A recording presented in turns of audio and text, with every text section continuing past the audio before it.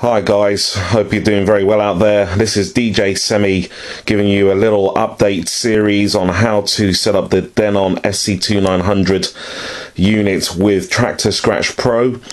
Last couple of weeks now I've been getting quite a lot of comments on the forums, various users who are trying to get this particular unit up and talking with the software from Native Instruments and struggling in one or other areas when trying to do so. I have already given a couple of pointers and tips on how to get this up and running, but nothing really from a very sort of basic step-by-step perspective. So hopefully the next couple of video sections are going to give you a pointer from start to finish, and you can't get much more of a start to finish down with the actual opening of the box itself. So without further ado, obviously you can see the unit just here. So first thing you're going to have to do is obviously get out all the key components. As you can see there, we've got power leads, got the manual in there. Seriously advise, if you can, to actually read through it. It's actually very useful, but obviously you're watching this video because you're not really down to the reading kind of stuff. CD in there as well if you actually want to get the engine software up and running with this particular bad boy. But obviously the main unit's just inside here. Let's see if we can grab this out. Okay. It might help if I put the camera down for just 2 seconds.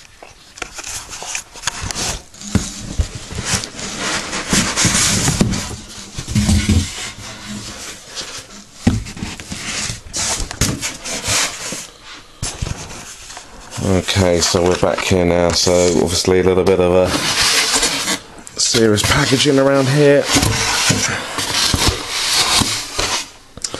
And there you have it, one brand new Denon SC2900 unit. Okay, so we're just going to set this guy over here next to his brother,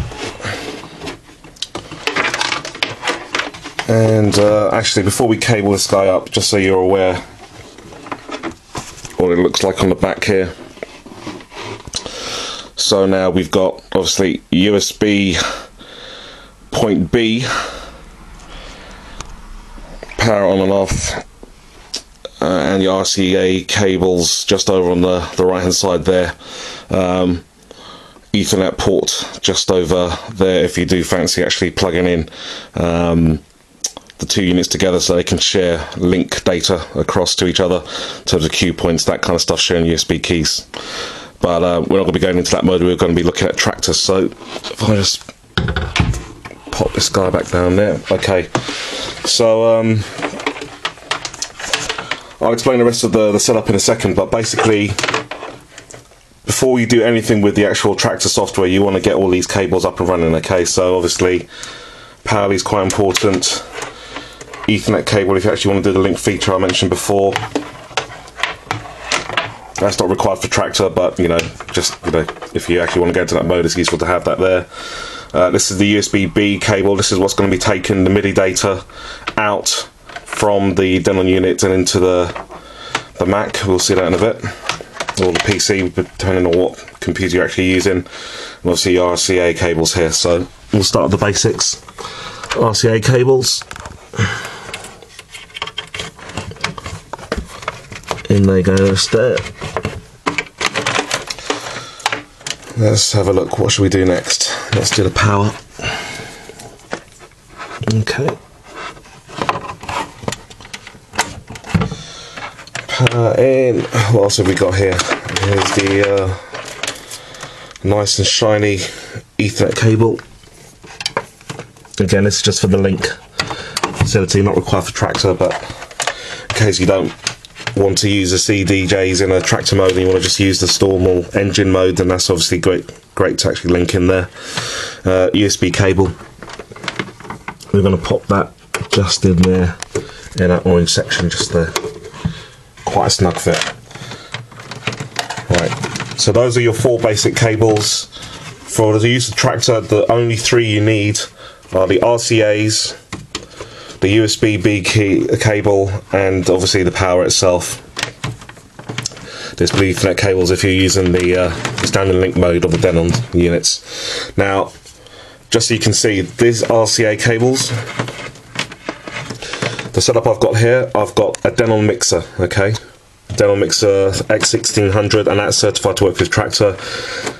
These RCA cables are actually going in this particular instance, into channel 4 of the mixer over here. So obviously you just cable it up as if you're going to play a normal set, and you'll be good to go. The other Denon unit over here, been cabled up exactly the same way. That's actually going into channel 1 of the Denon unit over here. So far so good. I have 1, 2, 3 pieces of Denon equipment. I have a MacBook Pro, which is going to be receiving all the inputs from these guys.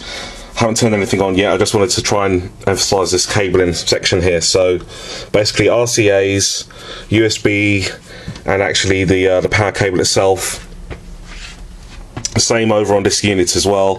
Obviously make sure the RCA goes into the particular channel that you actually want to be playing off. And it's very important that the USB cables, not just from the Denon units in terms of the SC2900s, but also from this particular Denon mixer, they all physically need to connect to the MacBook itself, yeah? And the MacBook now, obviously, that only has 2 USB ports in there, so that's not really going to help you when you've got 3 units. So in this particular instance, you need something along these lines. It's probably a bit too dark for you to see that there. Let's put a bit of power on here. That's better, a bit more light. Okay, so I've got a USB hub here. This one's a Belkin 7-port USB hub. Obviously I've got a bit, of other stuff connected up at the same time. But at least of the 7, I can use 3. In fact, these 3 here, to actually connect these 3 Denon hardware units. And then this actual USB hub, there's a wire, you can probably just see it there, a wire which I've got running through, and it actually nestles just here. So that is how my MacBook is getting this particular feed of data. In fact, I've just told you a slight bit of an error there. What I've actually got here, and this might affect some of you guys who have been complaining about distortion when you've got your audio going through Traktor. There's actually a difference in these 2 USB ports in terms of the bus inside of the computer, the channel as it were, that the data is going down.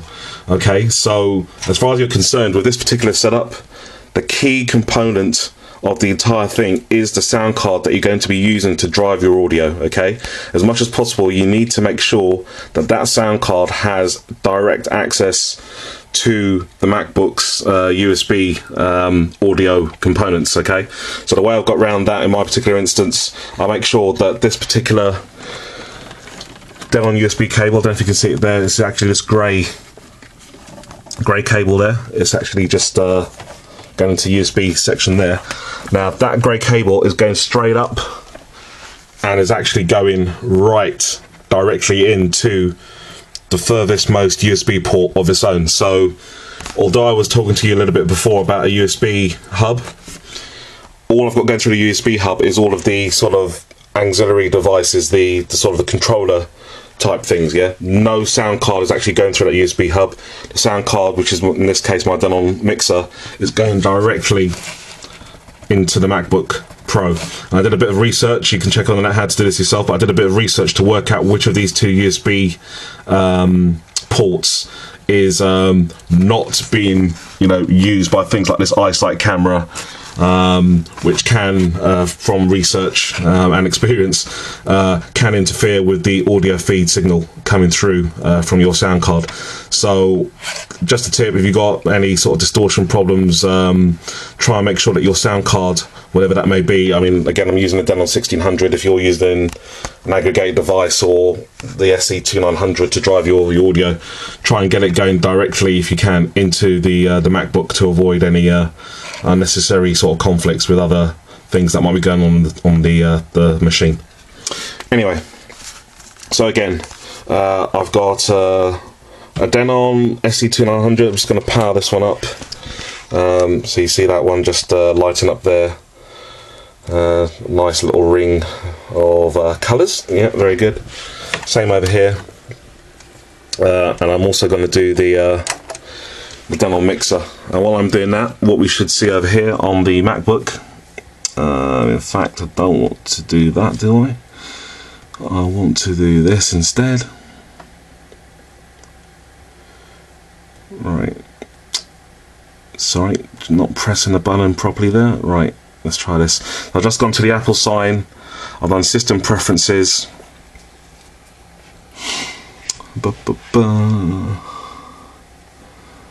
It's just loading up.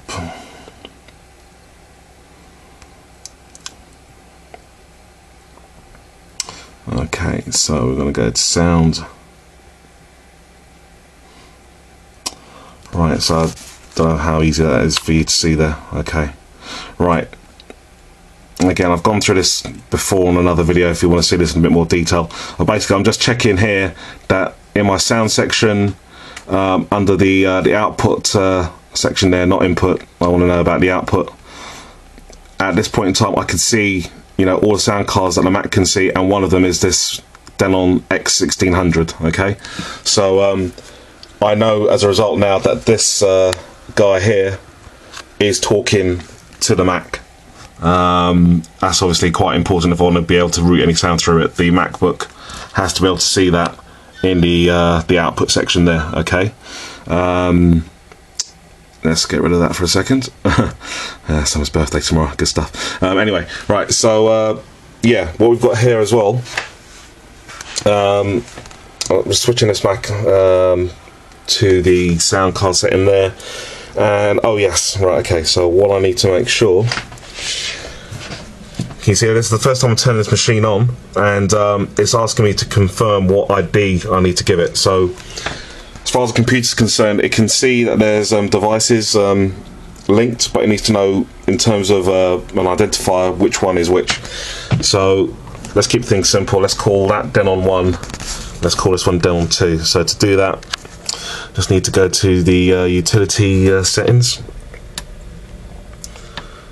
Okay.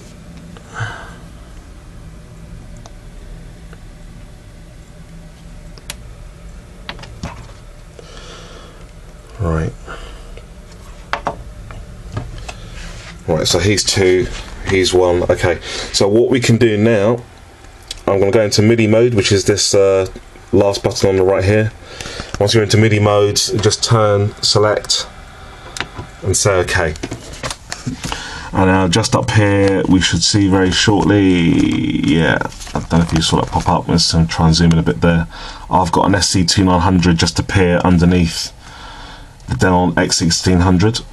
Okay, so I know now that the computer can see this particular Denon device. So if I do the same over here, if I go in MIDI mode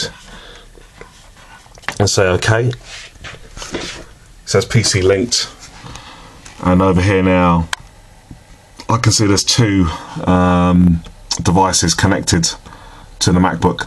Okay, so far so good. Alright, let's just close this down. Right, so again, very basic stuff. One Denon, second Denon. I've got this particular machine here, which is going to be my sound card, and all of these are routed through, well, at least 2 Denon units are routed through into a USB hub, which in turn is going to one of the USB ports on my MacBook. In my particular case, I've set deliberately a dedicated connection from the X1600 mixer into the other spare USB port, just to minimize any distortion problems. Okay, so that's the first section there, just showing you the cabling, getting these units obviously connected to the mixer, and I'm assuming you obviously know how to get the mixer connected to your speakers and everything else. So that'll do for this part of the tutorial. Next section, we're actually going to get Traktor up and running and show you how to configure the sound and audio settings for use with Traktor.